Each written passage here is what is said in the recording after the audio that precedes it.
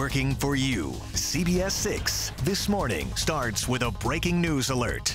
We have an update on that breaking news from I-95 South in Caroline County. I'm Rob Cardwell. And I'm Reba Hollingsworth. A truck overturned near mile marker 103 north of Kings Dominion overnight, and we've just learned what caused that crash. CBS 6's Jake Burns is live at the scene with the very latest from State Police. Jake.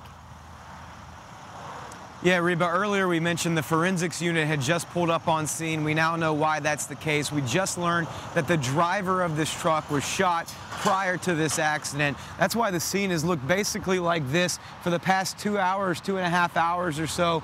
That is the forensics unit just back behind the vehicle. As Jason zooms in on it, you'll be able to see them back there. We are told the driver of this vehicle was shot prior to this accident here on 95 southbound, was transported to VCU Medical Center, where that person tragically passed away.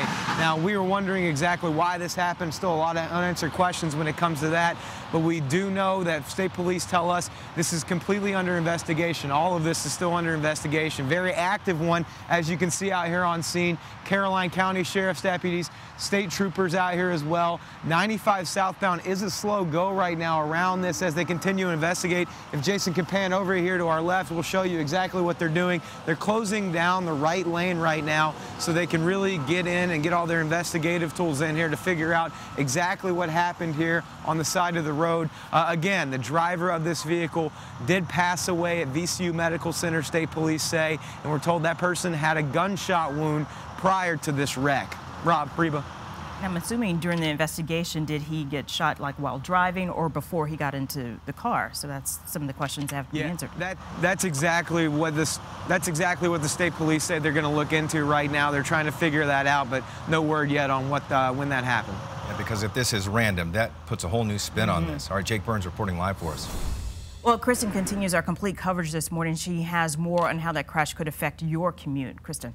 All good information there from Jake. I just want to map it and show you exactly where everything is taking place, all that activity you're going to see on the roadway. Now, State Police, they tell me that right lane and shoulder will remain closed, but here's what's going on. This is in Caroline County, 95 South, just south of the Carmel Church exit. That's going to be Route 207. Look at this. Travel lanes are open, so it's showing green clear conditions, but again, right lane, right shoulder closed, heavy volume starting to pick up, so you can expect some brake lights, and of course, you want to move over. It is the law, so making sure that you're taking your time and trying to merge early. That's really going to help with everyone that's out there, anyone trying to make it from the Caroline County area down into Hanover. Now, it would be a good area to avoid. However, you could also use Route 1 as an alternate. Another problem on the roadways, real quick to get to Interstate 64 East at Laburnum Avenue. Heads up for an accident there if you're working out towards Airport Drive. That could impact your commute this morning. Back to you, Robin Reba.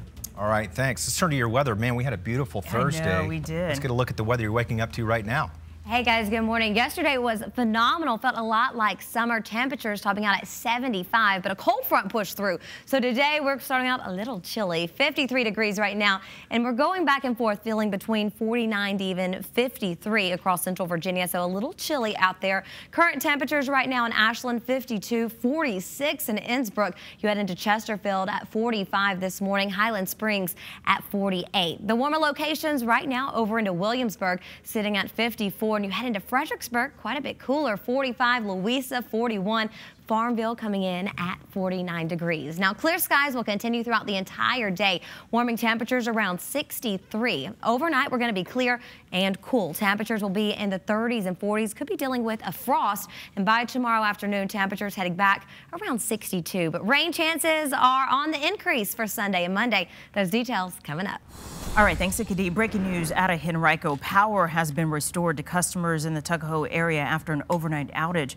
A transformer exploded near Patterson and Dinwiddie Avenues around 3 o'clock this morning, leaving about 3,000 customers in the dark.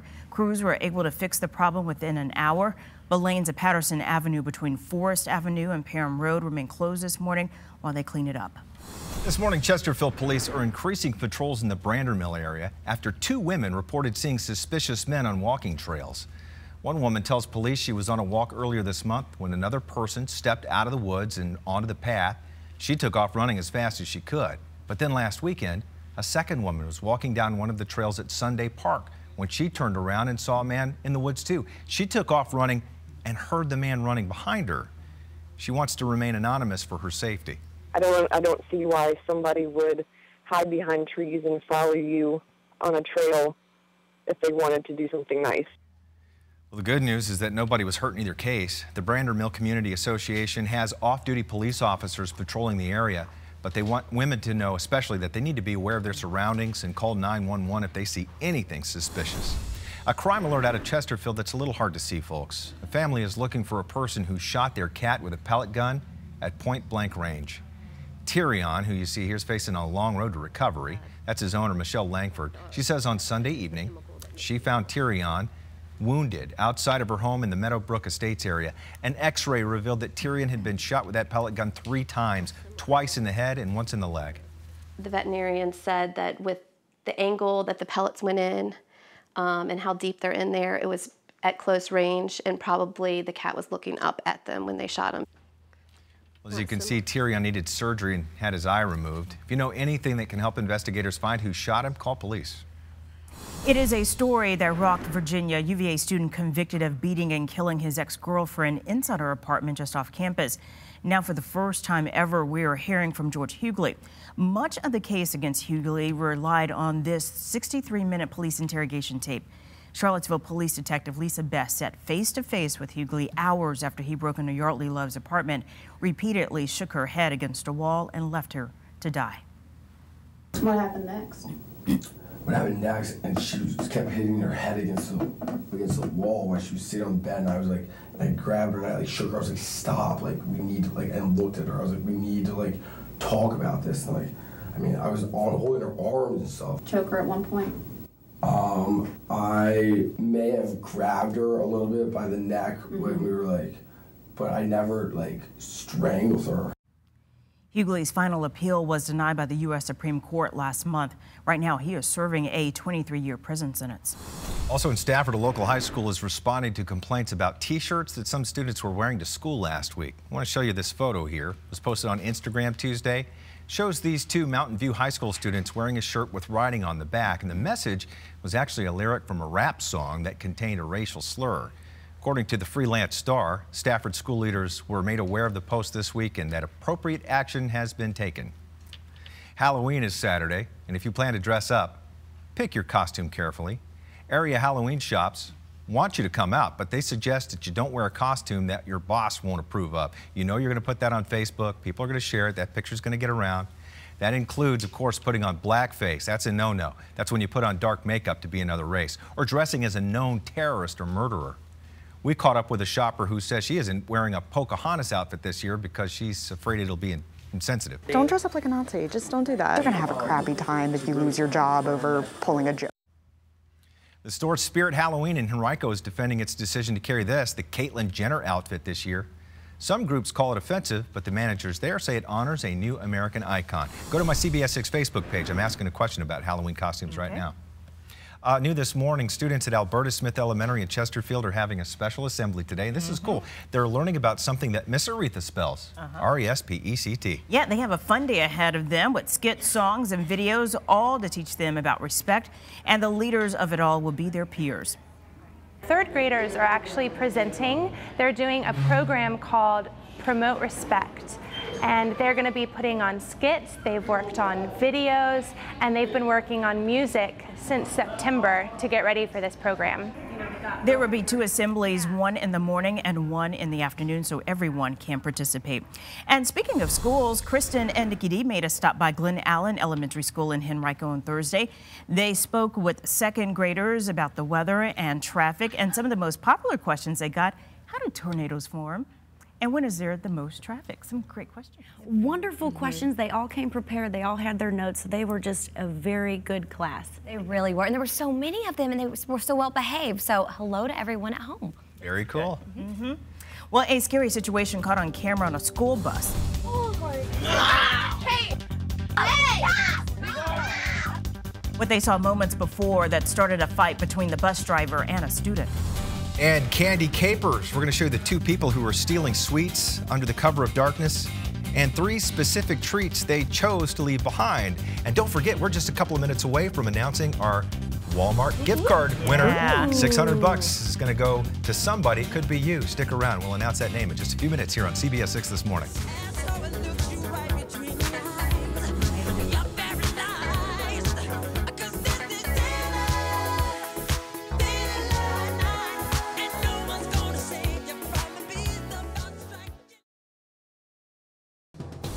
CBS 6 Sky Tracker, sponsored by Baugh Auto Body.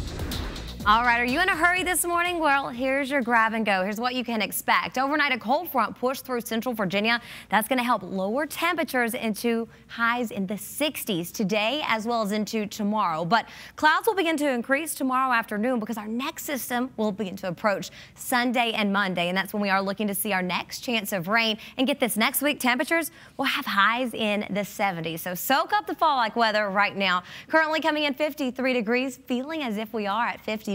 Clear skies, allowing temperatures to be around 10 to even 22 degrees cooler than what we were this time yesterday. Right now in Louisa, 39, 49 in West Point.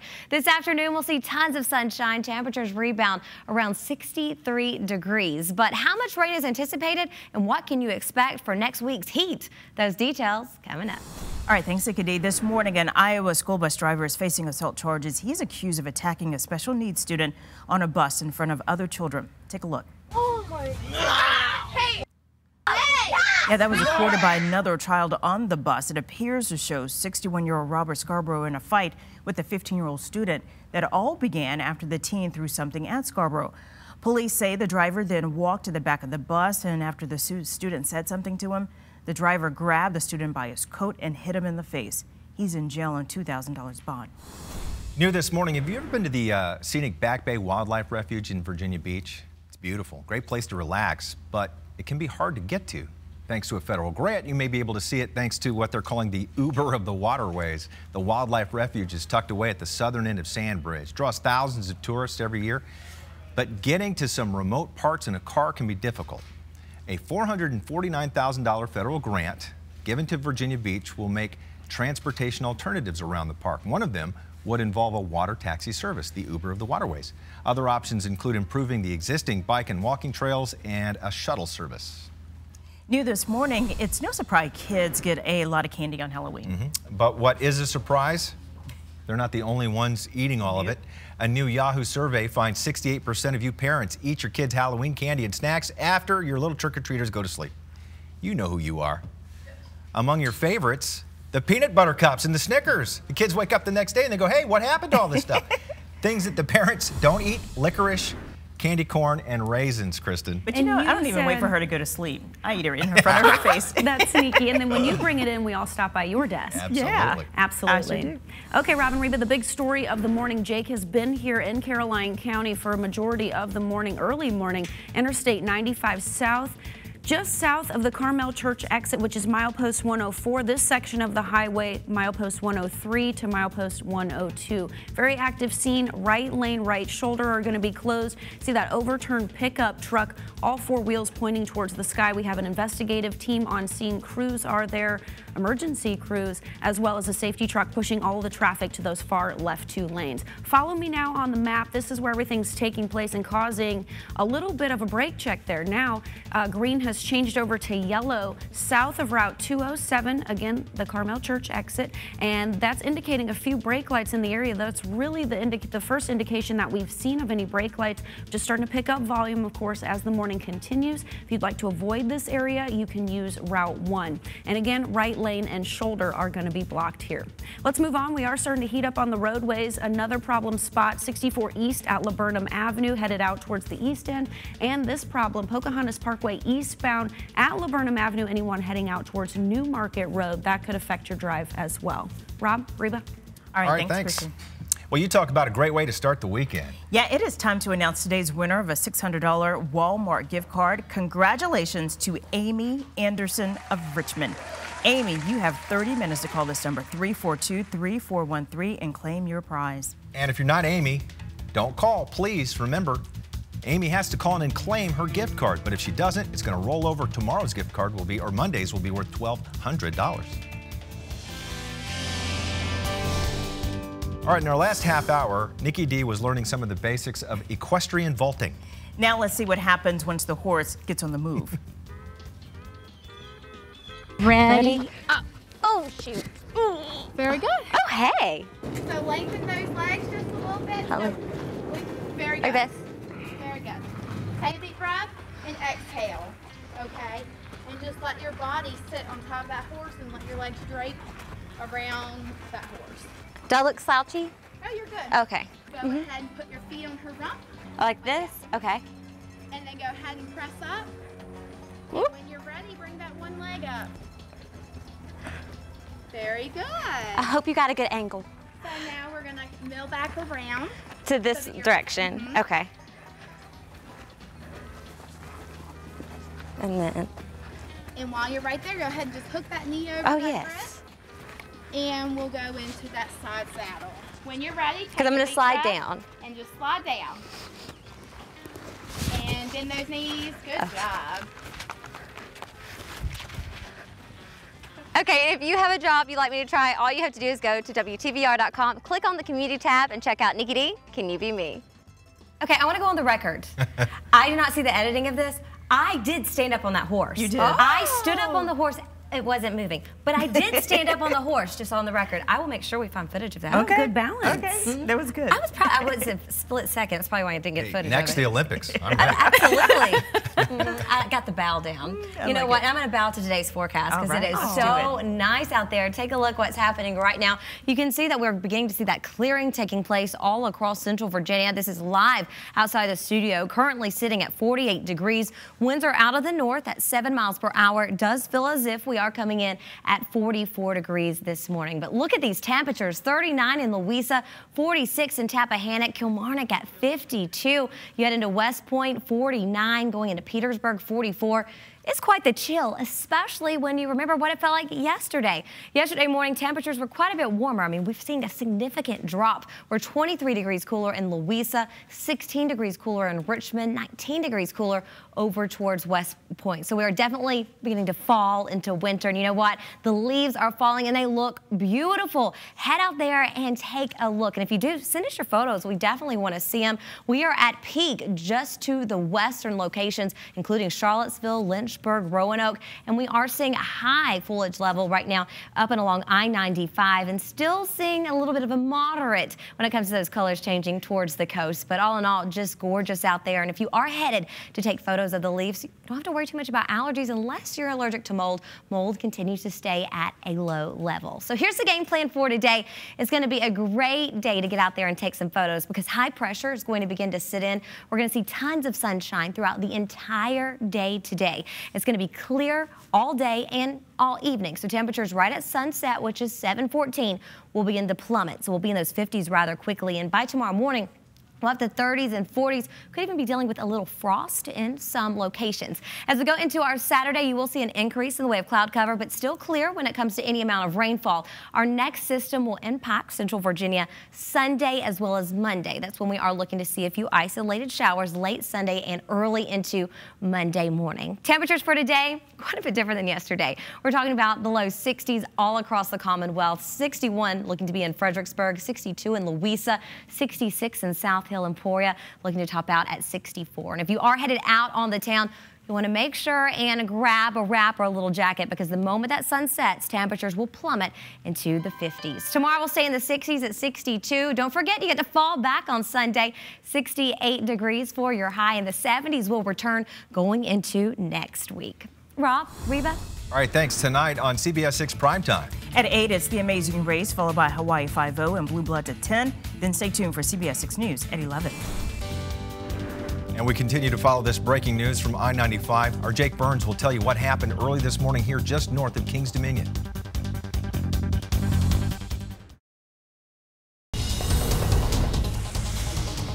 Working for you. This is a CBS 6 breaking news alert. And it's breaking news we've been following for you all morning. An overturned truck causing delays for drivers who travel along I-95 north. It's all going on in Caroline County, just north of Kings Dominion. CBS 6's Jake Burns is live on the side of Interstate 95 with the latest from state police. Jake. Yeah, Reba, an odd set of circumstances this morning. We know from state police that the driver of that truck that's flipped over back behind me was shot prior to this accident. We also know that driver was transported to VCU Medical Center, not where that person unfortunately died of their injuries. State police, Caroline County deputies are all out here on scene right now. They're trying to piece together exactly what happened prior to this truck flipping over on the side of the road. Again, they say that this person was shot before that accident happened. We know they went about 80 yards on the side of the road before flipping over. Now, one important note right now, if you're heading 95 southbound, the right lane is shut down right now while they continue their investigation. Robin, Reba. All right, of course, something we'll be following and stay on top of that story. Jake Burns reporting live in Caroline. Up next, it's a milestone for CBS this morning. Be sure to stay tuned for their 1,000th show. And Amy Anderson of Richmond will be celebrating if she sees her name and calls in to claim her $600 Walmart gift card.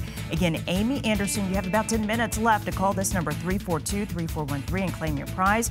If Amy doesn't call, Monday's card would be worth $1,200.